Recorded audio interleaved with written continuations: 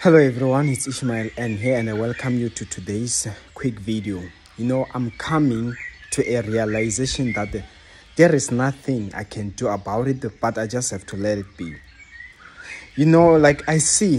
I do have friends, and I do see friends who act jealousy, who stop talking to me all of a sudden out of mere jealousy. And I'm being honest with you, not because I did something wrong, but because of when I achieved some things, jealousy starts to arouse. You get what I'm saying? So listen, I have a word right now.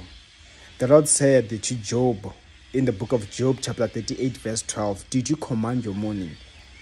Let me tell you, even if you don't want to believe it, even if you feel like, no, I don't believe in such, that it does, they are programming your day. They are having a meeting against you. Just like in my case, when I say they are jealous, they hate me, that's it. They don't want to talk to me, like they just decided.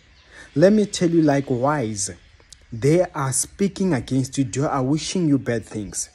But the word of the Lord today says, do not neglect commanding your morning.